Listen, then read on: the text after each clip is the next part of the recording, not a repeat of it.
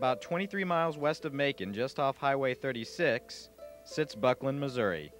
For 18-year-old Neil Smith, it's roughly 4,500 miles from his home in Edinburgh, Scotland.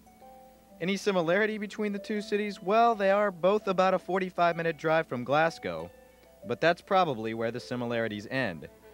So Neil went from Edinburgh, population 421,000, to Bucklin, population 616? The pace of life's a little slower than where I come from in a big city. It's a lot different, like going out to cut wood and stuff like that. Deer hunting, we don't do any of that. We have like electric heat, and there's no deer hunting where I come from. It was Carl and Julia Jackson who would take Neil in as a member of the family. So my first question was, does he speak English? And they said yes, and then we asked his name, and they said Neil Smith. And I said, how much more common can you get than Smith and Jackson?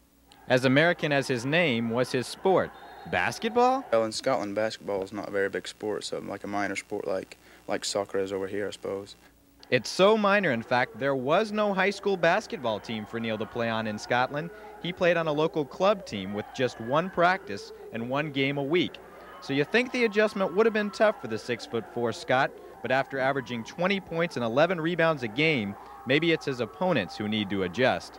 And as Bucklin coach Terry Luster points out, much like the Jackson family, Neil's teammates have taken him in as well.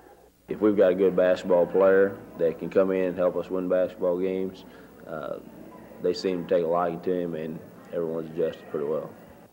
And what does Neil think of his new surroundings? I like it. It's a lot different. It's a very different way of life, but I'm enjoying myself over here. I like America. I like it a lot.